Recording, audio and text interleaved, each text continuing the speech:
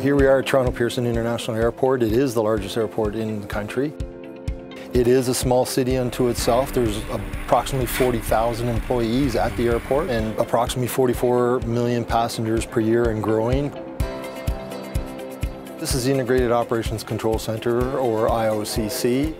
We opened up the IOCC in September of 2012. Prior to that, we had a number of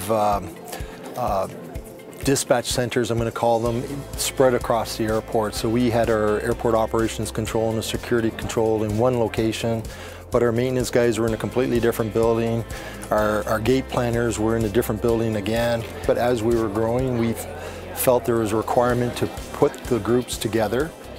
The airport underwent a business transformation exercise, evaluating on how the airport is rendering service to our passengers, tenants, and other partners.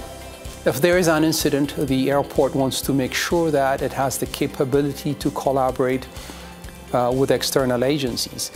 This tool, the ActiveView tool, has that capability. We wanted our vendor to see forward beyond what we need today and for scalability, expansion.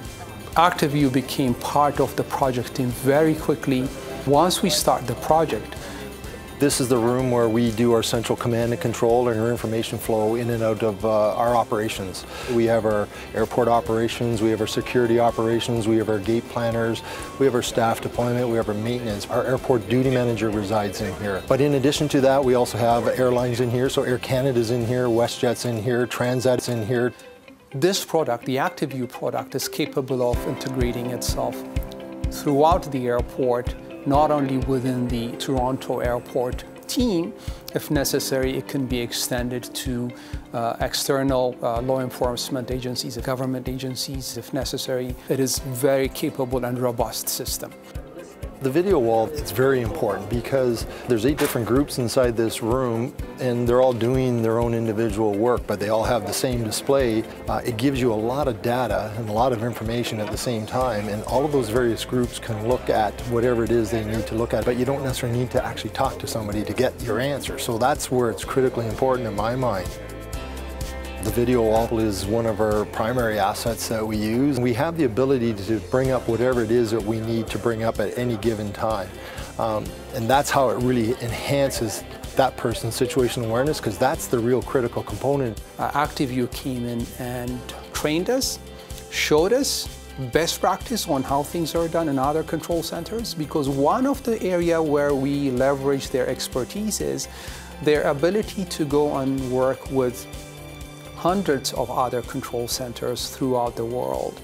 If you can tell them what your vision is, they've done so many of these that they could actually take your vision and say, but have you thought of this? Have you thought of this? Because we can do this, we can do this.